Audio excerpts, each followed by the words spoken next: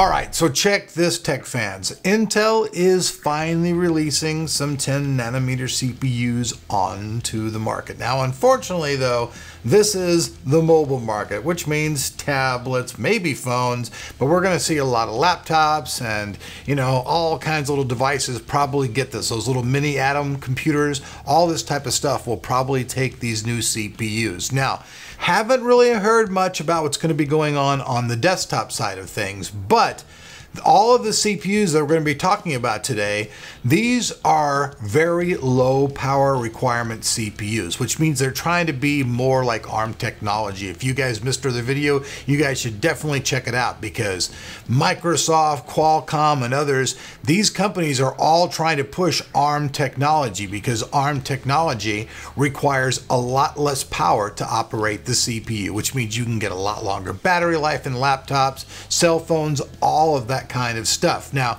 Intel definitely dropped the ball before when it comes to like cell phone technology. We've seen that. Intel doesn't really have a CPU in any cell phone on the market. Qualcomm is the king, and you know, Apple has who they work with, which is a variant of the ARM technology. So Intel has completely pretty much, you know, screwed themselves on that.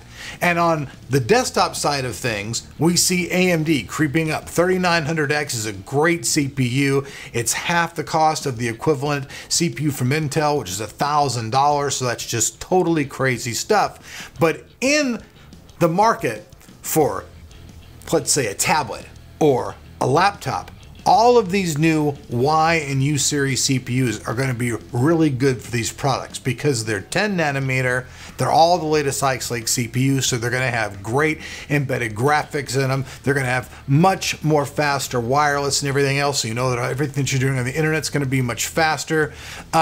Everything about these CPUs is supposed to be more powerful, but still save you power and not require you to have a whole lot of power to run them. And let's take a look at them. Intel's going to be introducing 11 mobile PC SKUs in the 10th generation Intel Core processor family. Some of these processors will have Intel Iris Plus graphics, and these graphics are all based on a new graphic engine and are supposed to be twice as fast as the previous generation built-on graphics chip, which hopefully means that we're going to be seeing 1080p gameplay with double the frame rate. So PUBG, Grand Theft Auto 5, Fortnite, all those type of games hopefully will be totally playable at 1080p and at a decent frame rate as well. These CPUs will also feature Intel Wi-Fi 6 Gig Plus support, which is nearly 3 times faster Wi-Fi than the .11 AC Wi-Fi 5, which is available currently.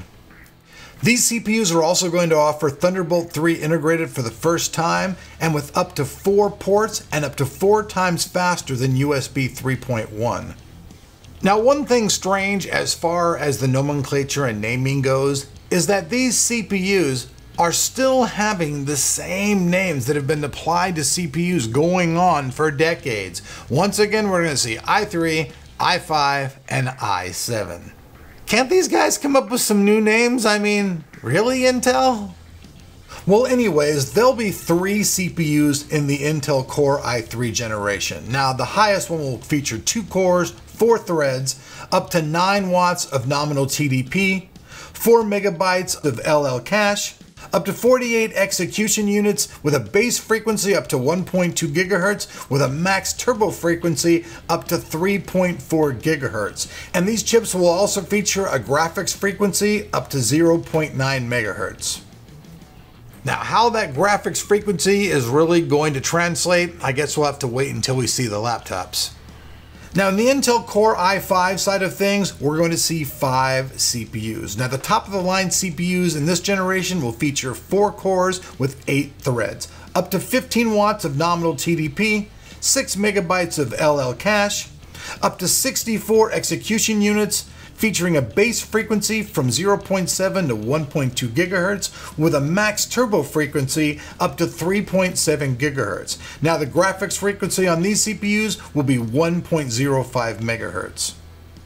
Now, on the high-end side of things, we see the Intel Core i7 series of CPUs. They will have 3 different SKUs. Now, the top-of-the-line SKU will feature 4 cores, 8 threads, up to 28 watts of nominal TDP, 8 megabytes of LL cache, up to 64 execution units, a base frequency from 1.0 to 2.3 gigahertz, with a maximum turbo frequency up to 4.1 gigahertz. And these CPUs will feature a graphics frequency up to 1.1 megahertz.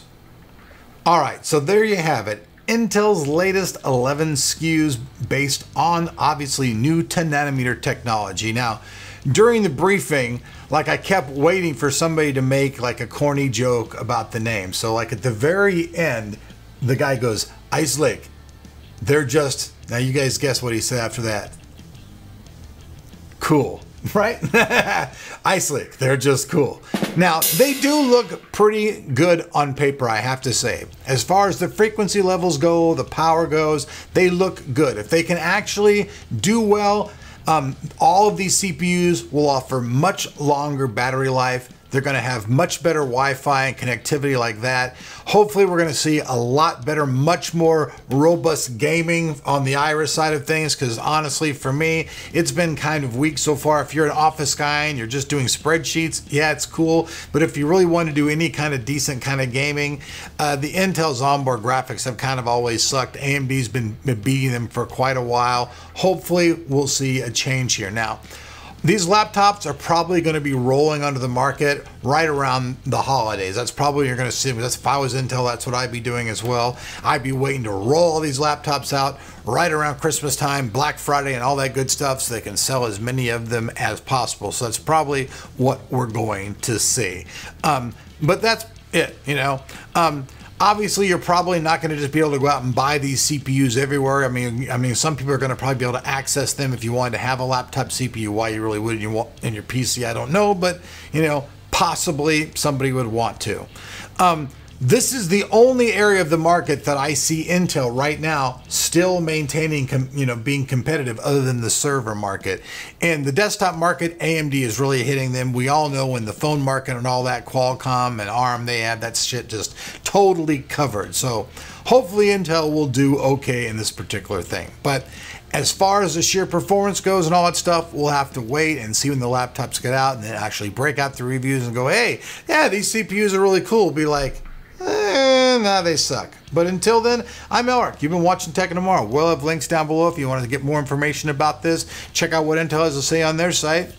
We'll be here. Subscribe if you like what you see, and hey, hit the notifications button, and maybe they'll notify you. They haven't been doing it much lately, but you know, hopefully they'll fix themselves. They're like a broken toy, or like Humpty Dumpty who fell and they just didn't have no damn super glue that day.